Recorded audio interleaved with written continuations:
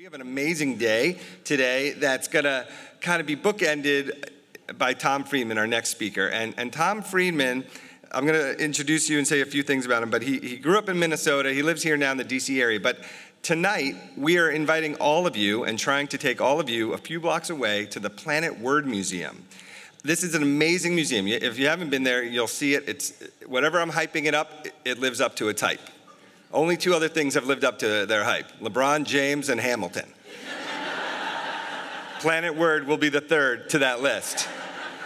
But this museum was the brainchild of Tom Friedman's wife, who is not here, but maybe she'll join us next year. And together they built this amazing museum promoting literacy and beauty of language, and you'll see that. But why does he do that? So he is the well-accomplished, well-regarded foreign affairs columnist for the New York Times. He's had that role since 1995. He's won 3 Pulitzer Prizes, which is the highest award you can win in journalism. I think he won 2 before he was 35, so if anybody here is 35, I don't know what you're up to, but you know, that's what he was doing. He's also written many books that he's a New York Times best-selling author, and when you get that label, it's not just because he works for the New York Times. If you sell enough books, you get to make that list. He's done that multiple times. Many people, including myself, have entire bookshelves in their homes just of Tom Friedman books. If you haven't read them, now after today, you're going to go out and buy all his books. But his books become like instant classics that everyone is required on lots of topics to read. And what made him so qualified to write all these books, and he explains in his foreign affairs column, like I'll describe it this way, and I read him pretty religiously. You know, he explains the world to leaders and explains leaders to the world. And before he was a columnist, I know from his bio, he was the bureau chief in Lebanon during a civil war. He was the bureau chief for the New York Times in Israel and Jerusalem. He was the White House correspondent. He was the State Department correspondent. He also wrote about international economics. And he has this position where he sees all the threads and trends going on in the world and could tie them together and explain it to those of us who don't have the time to think about it as deeply as he does. So that is a great gift that he gives to all of us. And so just to say that his daughter was a teacher, his wife was a teacher, and then on a point of personal privilege yesterday, I shared a little bit that I grew up in a house that cared a lot about summer programs, I said. My father grew up in a family of teachers in Detroit, ended up moving to Minneapolis, and probably in his 20s started running a camp in Wisconsin, mostly for kids from Minneapolis, St. Paul. And then later on was an entrepreneur, moved to New York City, met my mom, they settled in New Jersey. And so there were 2 things that mattered in my house. One was summer programs, the other was the New York Times. My dad was a religious fanatic reader of the New York Times, so much so that I can remember if there would be a snowstorm, my dad would make me go shovel the driveway, not so we could get our car out of the house, but so we could find the New York Times. He's like, go find it, it's somewhere in the snow. And then on 11 o'clock at night, I was a little kid. He's like, come with me. I'm like, where are we going? He's like, we have to go to the store to get the Sunday New York Times when it comes out at 10:30 at night because I want to start reading it now because it's so big and it's going to take me so long. And then our whole family would be reading it. And then our family would only pretty much have dinner together on Friday nights. And my dad, his name was Maurice, he went by his childhood nickname Moish, and everybody knew him. He was a big personality. He was 6 feet tall, and at a certain point he got 6 feet wide as well. And he'd sit there and he'd have this big dinner, and he would say, he would encourage me to invite my high school friends over, and he would say, hey, Joe, tell me what you know. And it was very intimidating. And you could say anything. He didn't care what you said. You had to be involved. And then the second question was, what do you think about what Tom Friedman wrote this week? And my friends, before they would come over for dinner, would run to the school library and be like, quick, we got to read the paper before Aaron's dad grills us. And my friend Jeremy would come in and be like, Mr. Dworkin. He's like, yes, Jeremy. He's like, did you hear about the hippopotamuses that were killed in Africa this week? He's like, no, I did not know that. Please tell me more. So this is what it was like, and he's not alive today, but at a certain point, he went to go hear Tom Friedman give a lecture about one of his books, of Tom's books, and my dad goes up to, maybe get it signed, to introduce, and somehow they make the connection, and my dad, somehow they were talking, this is a story that was folklore, but I just had it confirmed this morning, that my dad said, that realized that Tom Friedman, as a camper, went to the camp that my dad was the director of. And my dad was so proud of this. He was more proud of that than almost anything else his own children every day. And he would tell everybody the story. And it wasn't until just 10 minutes ago that I confirmed, is this true? Did you really go? But he was so proud, and he'd be so proud in this full circle moment that I'm joining all of you in community, promoting summer learning experiences for more kids, which he cared about, and that he would think we were very wise to take the advice and listen to the guidance of Tom Friedman. So thank you, Tom, for being here. Come on.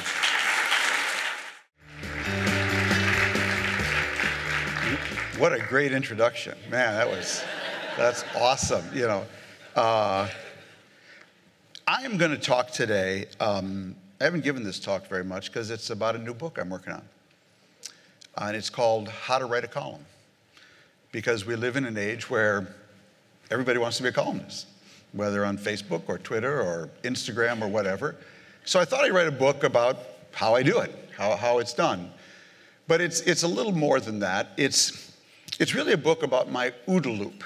You may have heard the term OODA loop, O-O-D-A. And it's actually a term coined by an Air Force pilot, a fighter pilot. And he said, if your OODA loop is faster than the other pilot's OODA loop, you will win in a dogfight. Because OODA stands for Observe, Orient, Decide, Act. Observe, Orient, Decide, Act.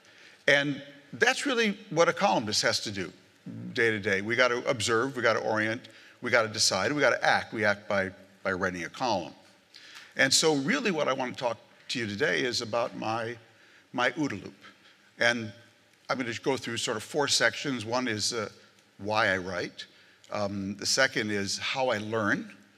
The third is what I learned. The fourth is what I saw. And actually the fifth is what I think it means. So hopefully I can pull all these together. Every time I try to do this, I'm reminded of the joke about when they built the channel under the English Channel. You know, they dug that channel, you know, between London and Paris, basically, and they put it out to bid. And when they put it out to bid, they got bids of 3 billion pounds, 3.5 billion pounds, 3.4 billion pounds. One bid came in for 100,000 pounds from the firm of Goldberg and Cohn in the Upper East Side of London. So for fiduciary reasons, they had to go check it out. Sent a team out there, knocked on the door. Mr. Cohn answered. Goldberg was on the road. They said, Mr. Cohn, how can you build a channel for 100,000 pounds? He said, what's the problem? Goldberg will start on one side, Cohn will start on the other with a shovel, and we'll dig until we meet. The guy said, what if you don't meet? So you'll have 2 tunnels. Okay, so you may have 1 speech today, you may have 2, you may have 3, you may have 4. I'm hoping they're going to meet, okay?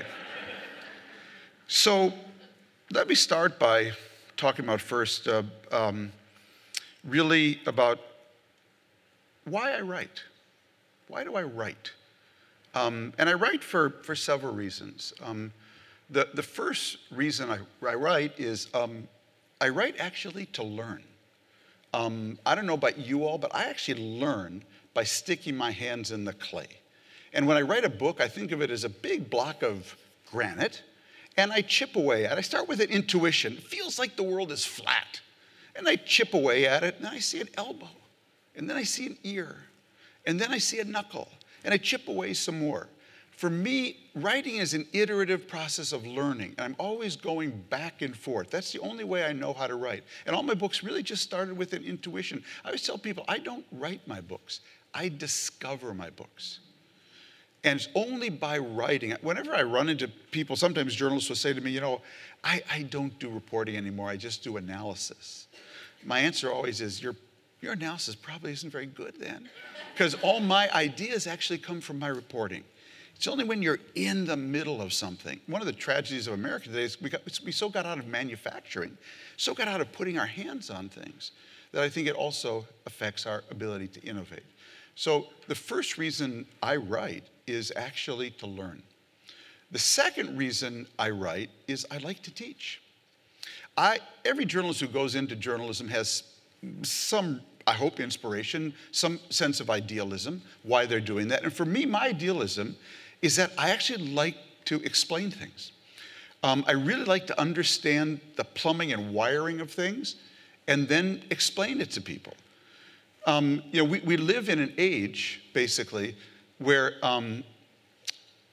Marie Curie had a motto about this, a great doctor and scientist. She said, "Now is the time to understand more so we may fear less."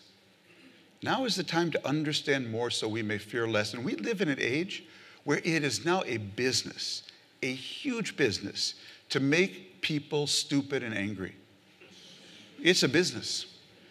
And my idealism is to fight that business by trying to break down complex things into simple bites that I can understand and then share them with others in the hope that if they understand more, they will fear less. When people ask me what I do for a living, I tell them I'm a translator from English to English, okay?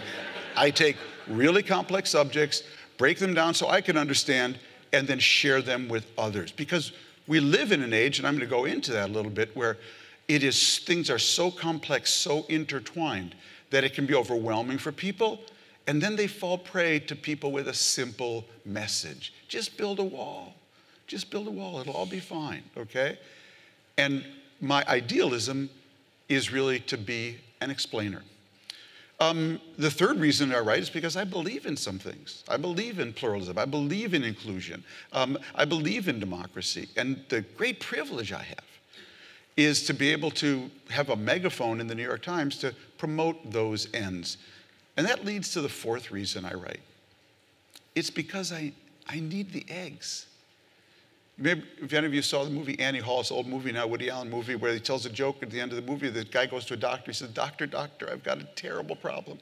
My brother thinks he's a chicken. And the doctor says, well, just tell him he's not a chicken. The guy says, I can't. I need the eggs. Okay, so there is something irrational about it. A couple months ago, I've been writing a lot about Ukraine, obviously. I woke up on a Sunday morning at 4:30, and this happens to me sometimes, and a column has just written itself in my head. I wake up and I can see it, paragraph by paragraph by paragraph. I once heard the singer Paul Simon say, sometimes I wake up in the middle of the night and I'm just taking dictation. I'm just taking dictation from the big guy. And I have those moments sometimes. When I have those moments, what I did was jump out of bed at 4:30 in the morning, go to my computer, and I wrote that column. And your best columns, by the way, take you as long as it takes your fingers to hit the keys, because they come from a really deep place. The muse is in residence, okay? 8:30, I called my editors. Column was done, liked the idea. By 2:30, it was on the homepage of the New York Times, being shared with 10 million people around the world. That is the most fun you can have legally that I know of, okay? All right? You wake up with an idea, you write it up, and 12 hours later, it's being shared all over the world. And that's something that also really motivates and inspires me. Now, why did I go into journalism? Well, it's a little relevant to more than relevant to your program. The first reason I went into journalism was because I had that teacher. Yeah, I had that teacher in 10th grade at St. Louis Park High School outside of Minneapolis. Let's give it up for St. Louis Park over here. Thank you, all right. Small suburb outside of Minneapolis. Room 313, her name was Hattie Steinberg.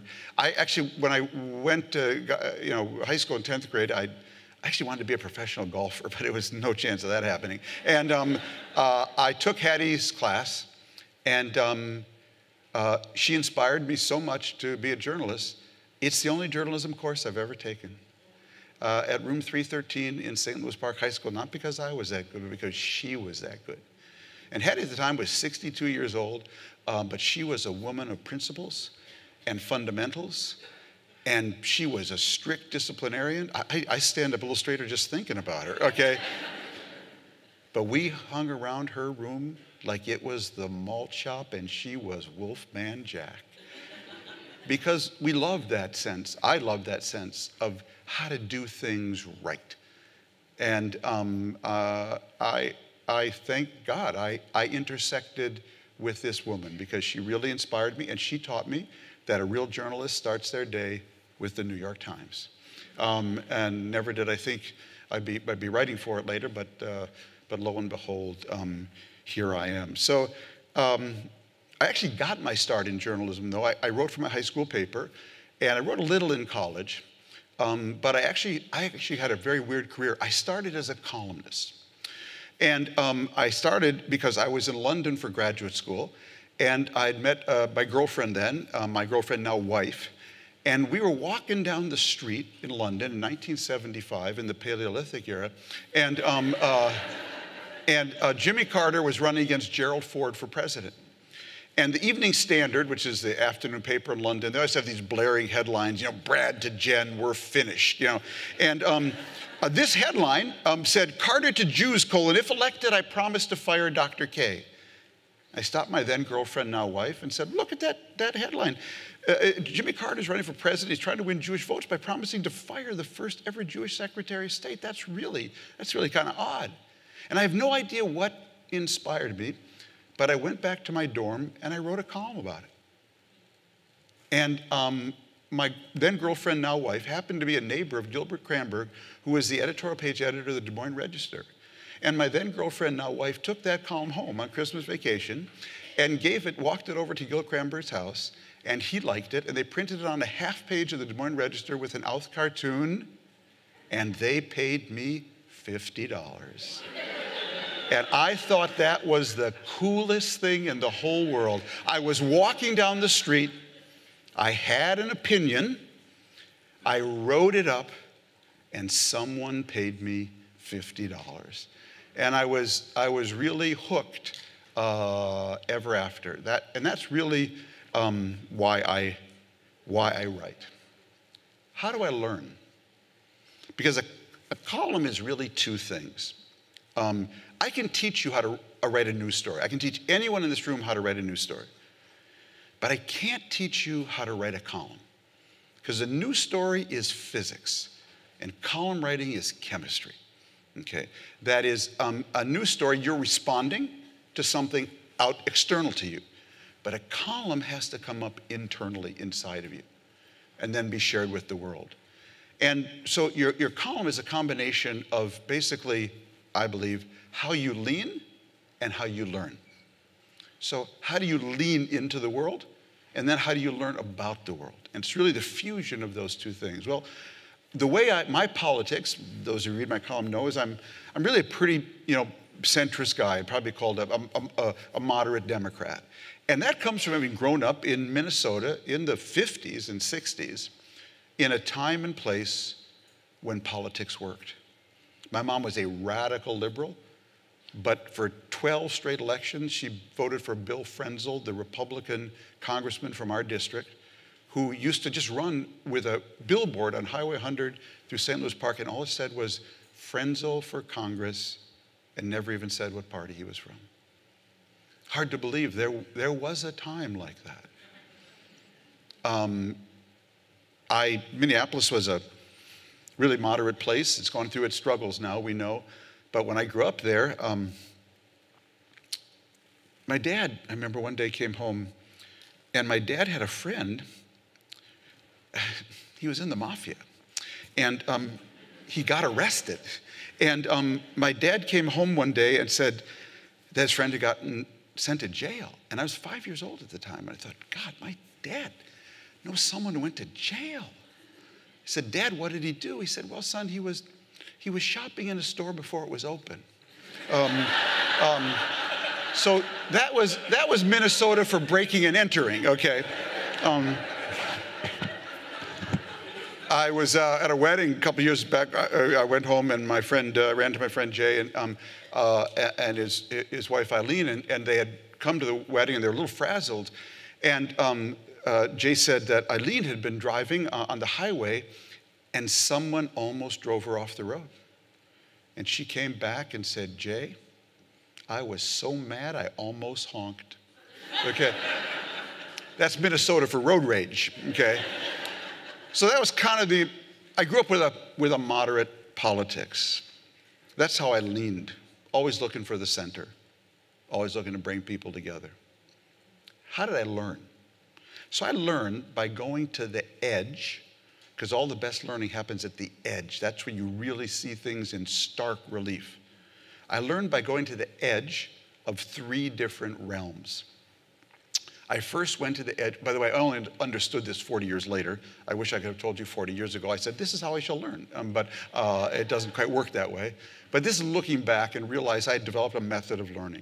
And it was to go to the edge of 3 different realms, because it's the edge not only where you get to see things in stark relief, but you get to name things. It feels like the world is flat out here because you're out at the edge of the story. So the first edge I went to was the edge of human behavior. I lived in a civil war in Beirut for almost 5 years, between 1979 and 1984. I got to see human molecules behave at really high temperatures in a way you could never really see anywhere else. I get to see what human beings are capable of for extreme evil and amazing kindness and generosity under huge pressure. And Beirut taught me to be an anthropologist, because in Beirut there was no data. The only data was talking to another human being. And so I learned that talking to another human being is data. Now that may sound odd to some of you, but there's a whole trend in journalism of being a data journalist, okay? I am not a data journalist. I learn by actually talking to other people, which I really enjoy. And you learn that when you live in a city where there is no data. I confessed in my book, From Beirut to Jerusalem, that when I was there as the UPI Wire reporter, which was before I was at the New York Times, we had to file the weather highlights. You know, in those days, you went to the newspaper to see what the weather was going to be in Beirut, Bucharest, Baltimore, and there was the high and the low. Well, that was because the wire service reporters in those cities went to the weatherman and got the high and the low. But in Beirut, there was no weatherman, at least that I knew of. So I made up the weather report. I would say to my colleague, Ahmed, how did it feel out there today? Oh, Mr. Tom, a little hot today. Around 80? Yeah, Mr. Tom, 80. High in Beirut, 80. Yeah, Ahmed, last night, how did it feel? Oh, Mr. Tom, cool last night, okay? 60, 62, 62. Low 62, and thus was the weather report filed from Beirut. But to this day, if any of you were around me standing in a line, I interview people wherever I go. I think everybody has a story to tell.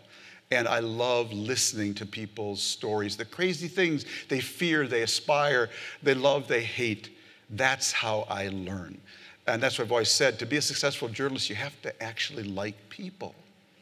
Unfortunately, a lot of journalists actually don't like people, okay? Because if you like people, they like you back in the sense that they open up to you and they share with you amazing things. So the first edge I went to was the edge of human behavior. Second edge I went to was the edge of technology. So I developed a habit, not sure how I fell into this, where I would go to big companies, cutting edge companies, Microsoft or Walmart or AT&T or Apple or in my most celebrated case, Infosys in India, an outsourcing company. And I would say to their CEO, don't care about your salary, your stock price, your earnings, your successor, just want to do 2 things. I want to hang out in your research lab. I want to know what's going on at the tip of your spear, because if you want to understand the future, hang around with people who are inventing it. And I want to hang out in your HR department. I want to know how you're training your people for the tip and future you're inventing. Because my intuition was this would be coming to a neighborhood near me. And that brought me to Bangalore, India in 2004 to a company called Infosys, at the time the leading outsourcing company in the world. I spent 2 weeks there really seeing amazing outsourcing going on. This was early in that phenomena. I discovered my lost luggage on Delta Airlines was being traced from Bangalore, that my cartoons were being drawn up in Baltimore, that my medicines were being packaged in Bangalore. And the last day, I met with Nandan Nilekani, who was then the CEO of Infosys, and he was a friend of mine, and I was so amazed what I'd seen in 2 weeks. I had my laptop on my lap. We were preparing, it was going to be a filmed interview, and at one point, Nandan said to me, Tom, I've got to tell you, the global economic playing field is being leveled, and you Americans are not ready. Oh, I wrote that down on my little laptop. The global economic playing field is being leveled, and you Americans are not ready. Finished the interview, got back in my Jeep, took an hour's ride from Infosys to my hotel in Bangalore, and all the way I'm stirring in my head, the global economic playing field is being leveled. Wow, it's like he's telling me it's been flattened. Oh my God, India's premier engineer entrepreneur just told me the world is flat. And I wrote that down in my notebook, the world is flat. I got back to the Lila Hotel, I ran up to my bedroom, I called my wife in Washington, and I said, honey, I am gonna write a book called The World is Flat. She now says she thought that was a brilliant idea, okay? If you run into her at Planet Word, ask her if that's really what she thought, okay? So the second edge I went to is the edge of technology. Third edge I went to is the edge of nature. I've had the privilege of traveling the world for the last 25 years with Conservation International, an amazing environmental NGO, and I visited every pristine ecosystem on the planet. The US Navy took me on their ice exercise in a submarine beneath the Arctic. I get to do really cool stuff. I did it first to learn about nature, and then I did it to learn from nature. Because I came to realize that this globalization thing I was writing about was so complex and intertwined. The only thing that mirrored it in its complexity was the natural world. So if you understood what made for a healthy ecosystem in nature and which ecosystems thrive when the climate changed, it might give you an insight into what makes for a healthy community and which one of those thrive when the climate changes. And the answer to that, what they have in common, is nature calls them complex adaptive networks, where all the elements of the ecosystem network together in an unconscious way, in an emergent way, to preserve to energize their propulsion and basically resilience. And the healthy communities today actually do the same thing. They have what I call complex adaptive coalitions, where the community comes together, business, labor, social entrepreneurs, government, teachers, philanthropists, and they build a complex adaptive coalition. And so my views, which I'll get a little more deeper now, you need to understand they really emerge by studying nature, because she's an amazing mentor. So then what I did was I arbitraged all three of those together. And that's how I look at the world. I lean, toward inclusion, toward the center, toward trying to help people get along. But my views really emerge from natural systems. And so I'll give you a small example. I actually got my BA and graduate degree from Oxford in Arabic. So what am I doing here? That's a long story, okay? But that's what got me to the Middle East. Now, if we could reach back in history and grab that Tom Friedman from Oxford in 1976 and bring him forward to today and ask him, hey, Tom, what just happened in Syria last 5 years? Well, that Tom Friedman would tell you, well, they had a coup. It was like when Adib Shishakli overthrew Mohammed Jones, I'd have given you a very one-dimensional answer.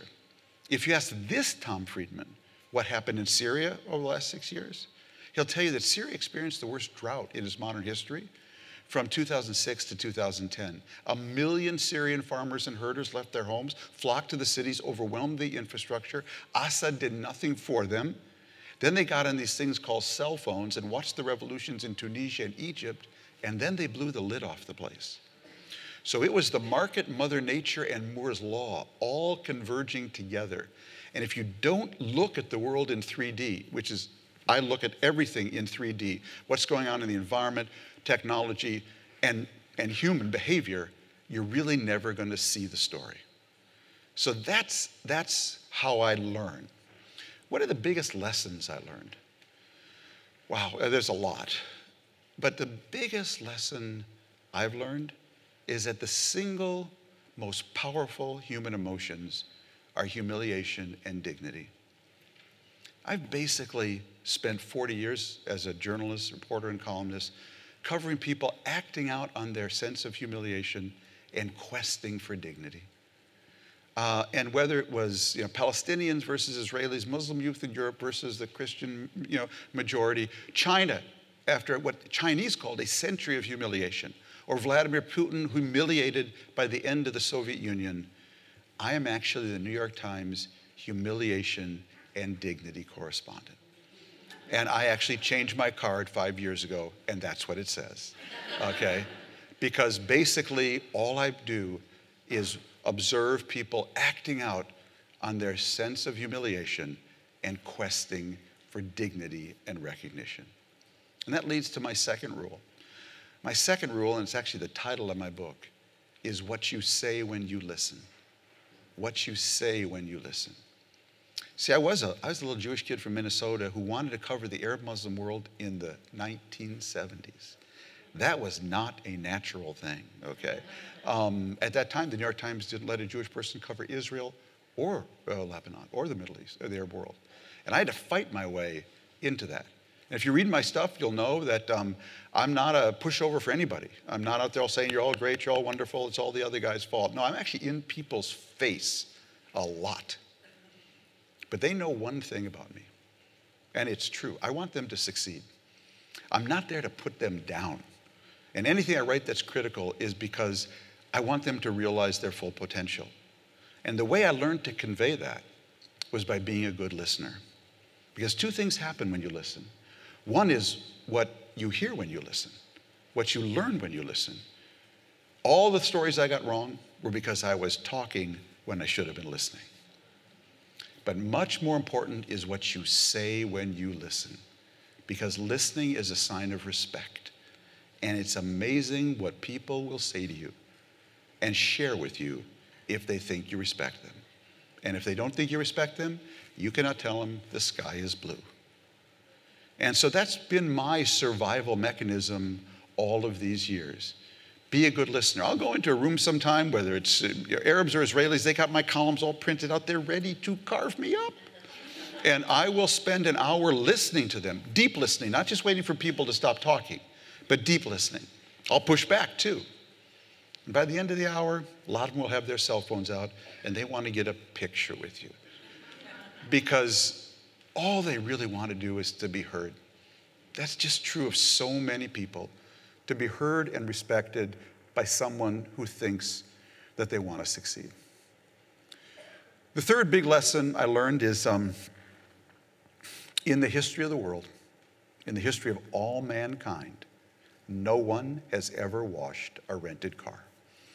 And every time I say that, somebody comes up to me and said, I washed a rented car. Okay, you're the exception. You're the exception. No one's ever washed a rented car. No one's ever washed a rented playground. No one's ever washed a rented community. No one's ever washed a rented country. Ownership is everything. And when people feel they own something, whether it's that playground, that school, that neighborhood, that business, that company, they will wash it without you ever having to ask them. I've seen that over and over and over. You give me a kid who owns their own education, a teacher who owns their classroom, a principal who owns their school, and I will give you better results every day of the week. Ownership is everything. I covered the revolution in Tahrir Square in Cairo, and one of my favorite stories was the rebels took over the square, and I think the second or third morning, I saw them out washing the sidewalk. I'd never seen that before. I went to school in Cairo, never saw that before. And I interviewed them. I said, why are you doing that? They said, because we own it now. No one has ever washed a rented car.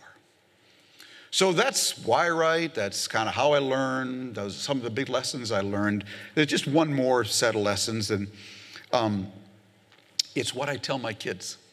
You know, people often ask me, what do you tell your own kids? And they're really tired of hearing it. I have two girls, and my daughter Orly started a school in San Francisco. It's called the Red Bridge School, and my daughter Natalie is the executive producer of All Things Considered Weekend on National Public Radio. And they're really tired of hearing this, but you're fresh meat. So I'm going to tell you what I tell my girls. Because I got basically 4 big lessons for them, which I've told them all their lives. Lesson number 1 is, girls, always think like a new immigrant. Who is a new immigrant? New immigrant's a person who came from somewhere often where they are struggling to somewhere they thought there was opportunity. New immigrants, an Armenian friend of mine says, are paranoid optimists. They left somewhere bad.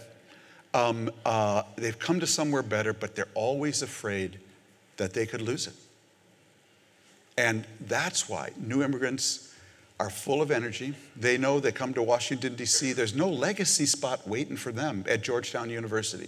They better figure out what's happening in this city, where the opportunities are, get their OODA loop working, and pursue those opportunities with more vigor and energy than anybody else. New immigrants are always hungry.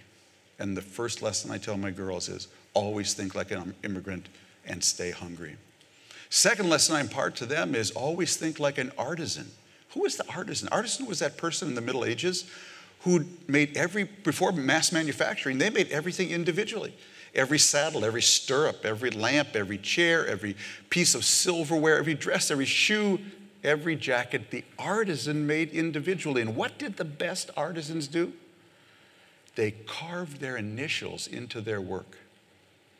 Because they took so much personal pride in it, they carved their initials into their work. Do your job every day as if at the end of the day you want to carve your initials into it, because that's a job that can never be outsourced, automated, or digitized. Third, I tell them, think like a starter-up in Silicon Valley. A starter-upper in Silicon Valley. I learned this actually from Reid Hoffman, the founder of LinkedIn. Reid always says, in Silicon Valley, there's only one four-letter word, and it starts with an F, but it's not the one you think. The word is finished. If you ever think of yourself as finished, you probably are finished. Reid's motto in Silicon Valley, always think of yourself in beta. Beta is the stage when you build a software. It's about 85% done. You throw it into the community. They work with it, test it, find all the holes. They throw it back. You work on it some more, throw it back into the community. They look and they work on it. They find some holes, throw it back. Reid's motto is always think of yourself as being in beta. Never think of yourself as a finished work, because if you do, you really are finished. Fifth lesson is CQ plus PQ is always greater than IQ. Oh, you give me a young person with a high curiosity quotient and high passion quotient, I will take them over a kid with a high intelligence quotient 7 days a week. CQ plus PQ, which can be inspired, is always greater than IQ. And lastly, always think like a waitress at Perkins Pancake House in Minneapolis, my favorite restaurant, okay? So when I was researching a book before last, I was back home in Minneapolis, went to my favorite restaurant, Perkins, off Highway 100. At 7 a.m., it was early, I was going to the airport, having breakfast with my best friend, Ken Greer. Ken ordered scrambled eggs with fruit, and I ordered the pancakes. After 15 minutes, the waitress took her order, came back, she put the plates down, and she just said to Ken, I gave you extra fruit. That's all she said. I gave her a 50% tip. Why did I give her a 50% tip? Because that waitress was thinking entrepreneurially. We were basically the only ones in the restaurant, 7 a.m., she's back in the kitchen, and she only controlled one thing. She controlled the fruit ladle. And she said, I'm going to give these two knuckleheads out there a little extra fruit, see what happens, you know what I mean? And lo and behold, I noticed, and I gave her a 50% tip. Whatever you're doing, running a summer playground, running a summer program, always think entrepreneurially. Where can I fork off here? Where can I split off here? Where can I start a new program there? So if you take nothing else away from this talk, please take this. Always think like an immigrant and stay hungry. Always think like an artisan and take pride. Always think like a starter-upper in Silicon Valley, and remember that CQ plus, and never be finished. Always be in beta. Remember that CQ plus PQ is always greater than IQ. And always, always think like a waitress at Perkins Pancake House. And be relentlessly entrepreneurial. Because this Minnesota boy can tell you we all really do live in Garrison Keillor's Lake Wobegon, where all the men are strong, all the women are beautiful, and all the children need to be above average. Okay. So those are the big lessons I've learned. What did I see? There's a few people out there as old as me here, I think. What did we see, okay? So I think that we were actually here. We were here, we are here, for what I call a Promethean moment. So Prometheus was the mythical god who steals fire from a closet on Mount Olympus and gives it to humans to build civilization. And we know there are these Promethean moments in history where we get a new tool, a new technology, or a new way of looking at the world, of learning, that don't just change one thing, they change everything. How we learn, how we teach, how we do commerce, how we fight wars, how we build governance. They change everything. We know what they are. They're the printing press, they're the scientific revolution, they're the agricultural revolution, they're the industrial revolution, there's the nuclear revolution. Those were all Promethean moments that required us to change not one thing, they required us to change everything. And I believe we're here for a Promethean moment. Yeah, someone was alive when Gutenberg invented the printing press. And you can bet that some monk said to some priest, now that is really cool, okay? That printing press deal, I don't have to write all these Bibles out longhand anymore. We could just stamp them out. Well, you are here for a Promethean moment. And I began to realize this when I woke up one day a couple of years ago and realized I'd written 7 books, but they were all about the same thing. I was describing a giant elephant from 7 different directions. Sometimes from the ear, sometimes from the tail, sometimes from the foot.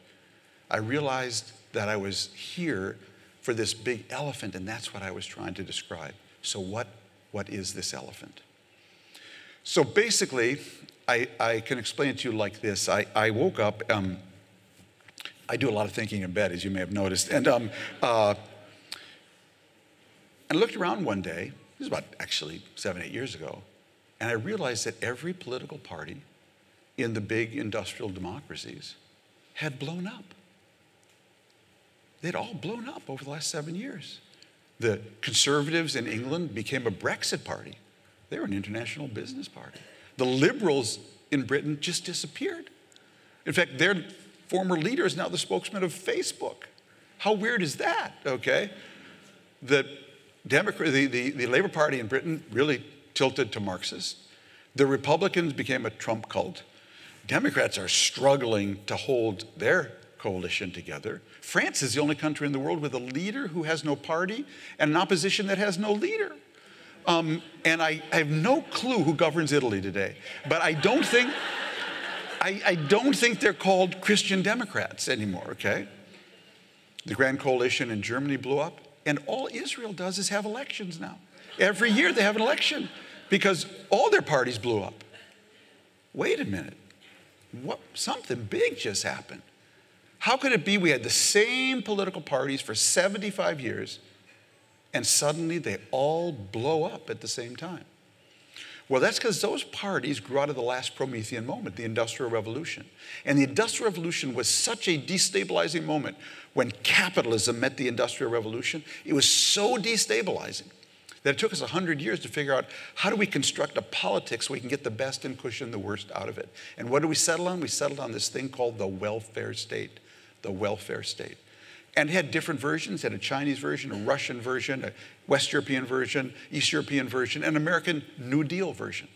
And what was this welfare state? It was a set of walls, ceilings, and floors that basically enabled workers and capital to get the best out of the Industrial Revolution and cushion the worst. And what was left-right politics for 75 years, very stable, was a debate about how high the walls should be. Left said higher walls, right said lower walls. How thick the safety net, the floor should be. Left said thicker floor, right said thinner floor. And how tight the ceiling should be. The ceiling was on income and the pace of change. Should be linear, not nonlinear. Left said low ceiling, right said no ceiling. And that was our politics. 75 years, that was left-right politics. And then one day, kaboom, the whole thing blows up. What happened? We entered a new Promethean moment. There was a giant release of energy, and it blew off the ceiling, blew down the walls, and crashed through the floor. What was it? That release of energy they weren't a single technology anymore, they were 2 super cycles. One was in technology, and one was in climate. The technology supercycle was our ability to sense, digitize, connect, process, learn, share, act, and protect. That's cyber. Sense, digitize, process, learn, share, act, and connect. We are now putting sensors everywhere. I wrote in my last book about how IBM wired Lake George to make this point. They put sensors at every level of Lake George, okay? And that's because John Kelly, the run research for IBM, said to me, Tom, the world has been speaking to us all these years. We just couldn't hear it. We can now hear it. We're putting sensors everywhere. They're in your car, they're in your phone, your GPS. We then connect that data, we process it with AI now, we learn from it, we share from it, and we act on it, and we protect it. That cycle just goes around and around, faster and faster. But what's new about our Promethean moment, it's combined with an environmental supercycle. Emissions, heat, ice melt, warming, suns hitting the ocean, change in currents, change in air currents, change in ocean currents, extreme weather. We're in the middle of two supercycles that are just going around, and what is unique about them is they get faster and faster all the time as each element improves. And I believe what happened is the two came together and just blew off the ceiling, blew down the walls, and crashed through the floor. And suddenly, these two-party systems were no longer fit for purpose. So what do? They tend to fall back, I believe, on tribalism and more identity politics, rather than these problem-solving issues, because they aren't designed to solve them, because none of them can be solved from the left or the right alone. They all require what nature has, complex adaptive coalitions. There was no good time for the world to go tribal. This is a uniquely bad time, because there is not a single problem we face as a country or as a species, whether it's nuclear, whether it's climate, whether it's cyber, whether it's jobs, that we can solve without complex adaptive coalitions.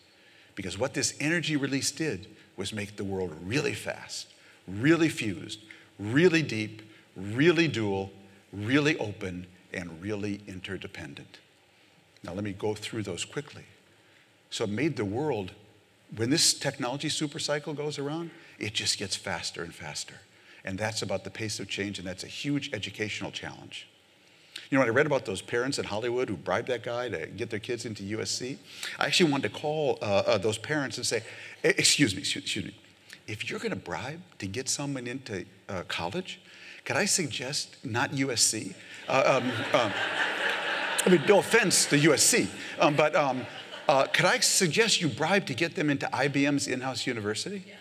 Because if I showed you IBM's in-house university or Infosys's in-house university, you'd be asking me, Tom, who do I bribe to get them into those schools? Because those schools are built not on just-in-case learning, they're built on just-in-time learning. The schools that some of these companies have built, the in-house universities, are awesome because they're living on the edge. And IBM is competing every morning with Amazon and Google, and they can't wait for the technology department at USC to vote whether they're going to teach TensorFlow 3.0 this year, okay? They need to grab that technology and then turn it into learning for their people immediately. But what they're now doing, like Northeastern now has a partnership with IBM where Northeastern professors study what's going on in IBM and then bring it back to Northeastern. They have what? They have a complex adaptive coalition. Ain't no left and no right in that story. The world's gotten really fast. It's gotten really deep. You may have noticed we added the adjective deep to everything. Deep state, deep mind, deep research, deep medicine, deep fake. You know, there's no global lexicographer. My wife will tell you when you go to Planet Word, there's no global lexicographer. We suddenly intuited, we added the word deep to everything because we intuited technology was going so deep. We didn't even know where it was anymore. So the old left-right way of governing, I, government, regulate, you, business, innovate, doesn't work anymore when I, government, have no idea where you are. I have this leaked email from Boeing in my book, and a Boeing engineer is talking about his FAA regulator, and he says, my FAA regulator is so clueless about what I do, watching him watching me is like watching dogs watching television, okay? All right? Watching dogs watching television, okay? And if you weren't here in this fine capital when the day Orrin hatched, ask Mark Zuckerberg, Mr. Zuckerberg, if you give your product away for free, how do you make money? The regulator had no clue how the innovator was even working.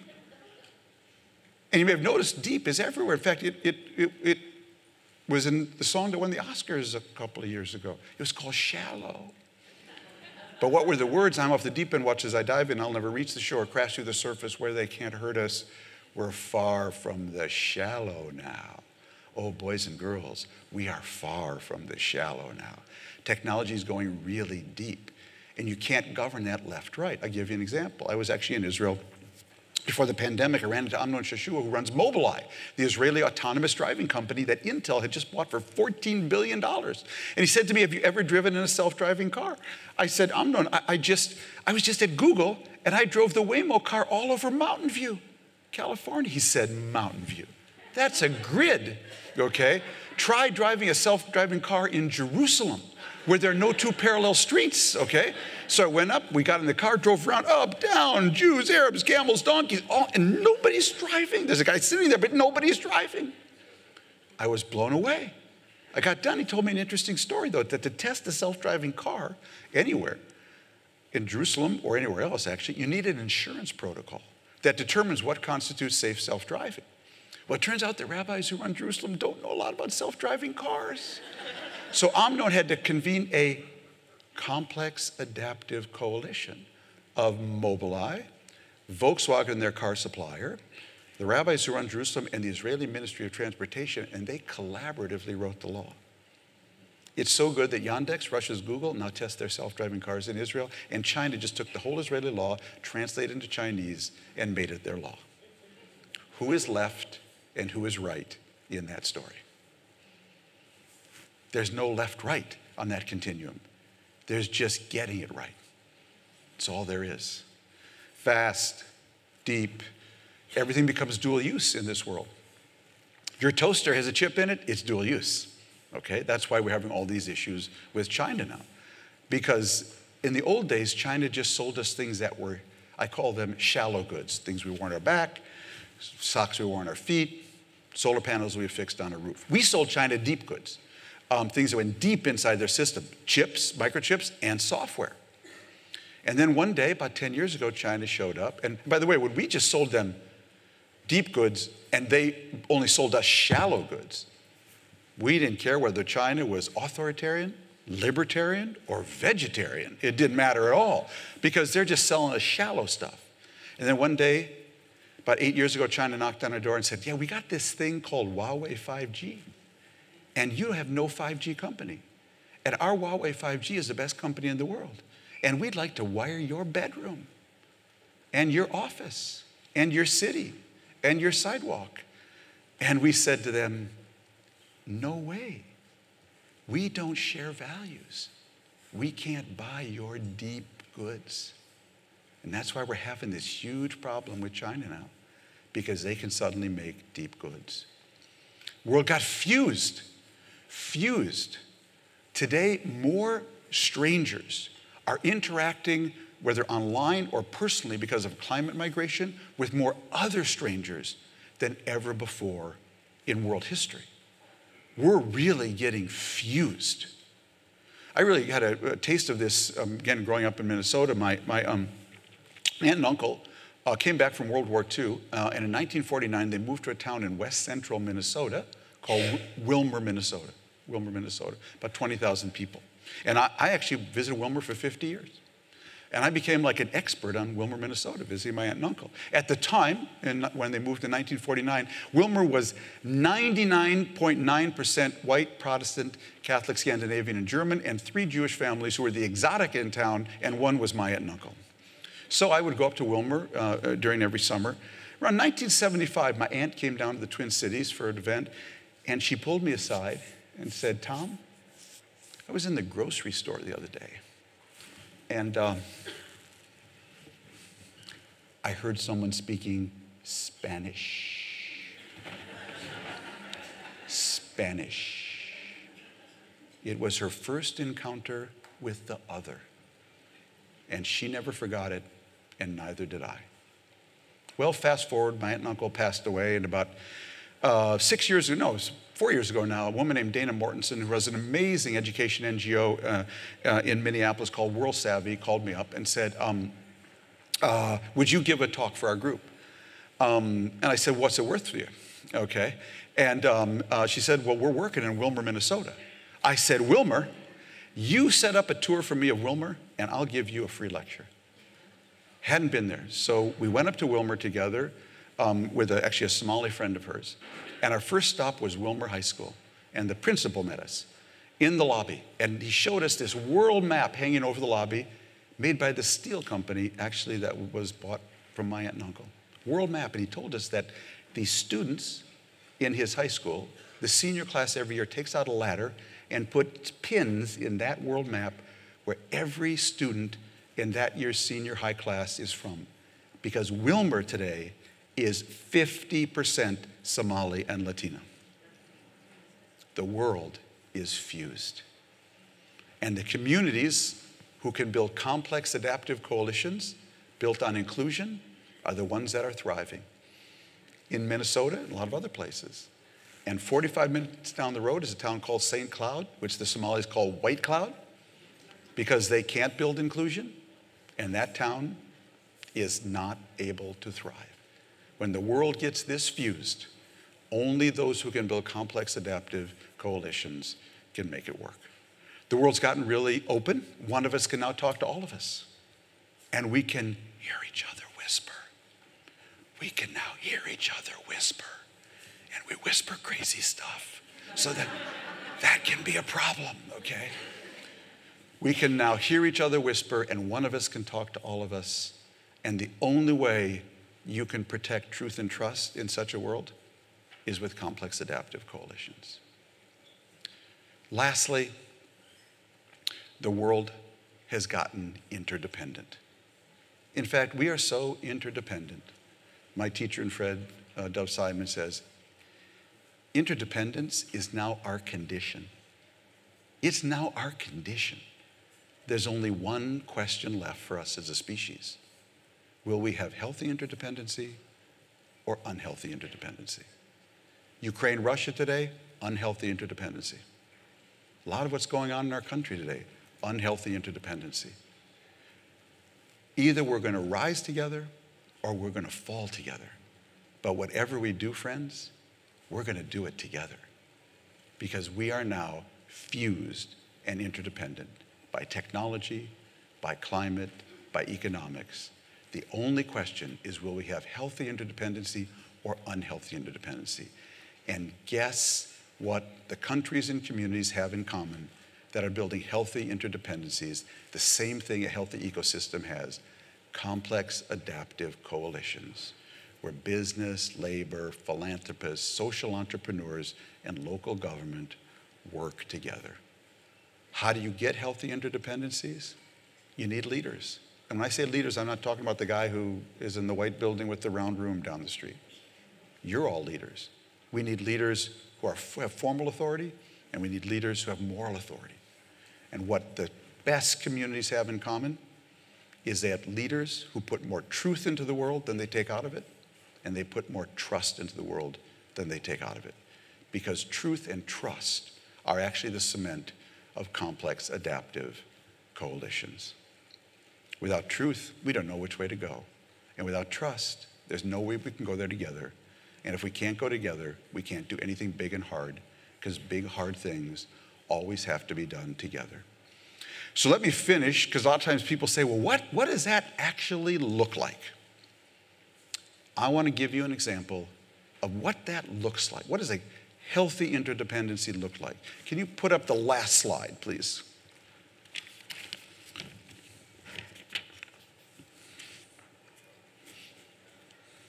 I guess I can do that. No. Yeah. So this is a town called Rogers Forge. It's outside of Baltimore, and I'm going to explain this picture. I'm going to read you, if you'll bear with me for a couple minutes. The Washington Post has a regular feature. It's called Inspired Life. That highlights some of the amazing kindnesses that people in the Washington region do for one another that can be enormously impactful, but rarely make news. And on December 21st, 2021, the Post ran this story. It started last November with a single string of Christmas lights on a Baltimore County street.